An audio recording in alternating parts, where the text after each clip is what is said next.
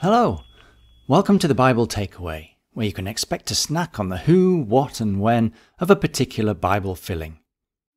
This is a Bible summary of Jonah.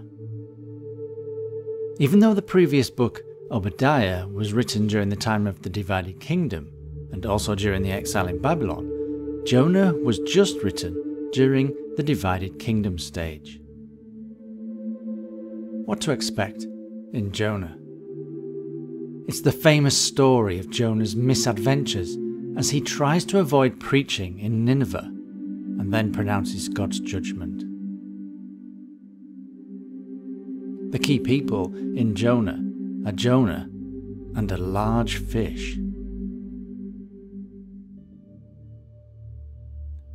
For a key passage, try Jonah chapter 1 verses 10 to 12. This terrified them, and they asked, "Oh, what have you done?" They knew he was running away from the Lord because he had already told them so. The sea was getting rougher and rougher, so they asked him, "What should we do to you to make the sea calm down for us?" "Pick me up and throw me into the sea," he replied, "and it will become calm. I know that it is my fault that this great storm has come upon you."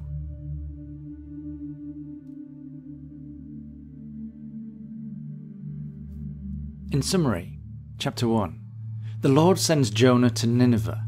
Jonah flees by ship. A storm arises, and the men throw Jonah into the sea. A great fish swallows him.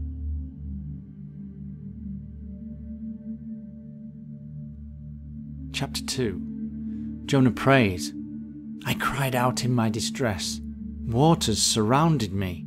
You brought me up from the pit." The fish vomits him onto dry land.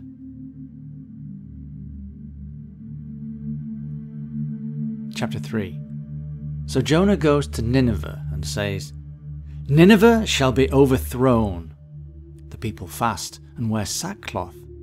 God relents of the disaster.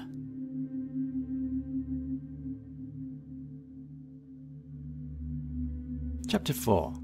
Jonah is angry and says, "O Lord, take my life." A plant shelters Jonah, but it dies. The Lord says, "Should I not pity Nineveh?" So what's the takeaway from Jonah? There's no sense running away from God.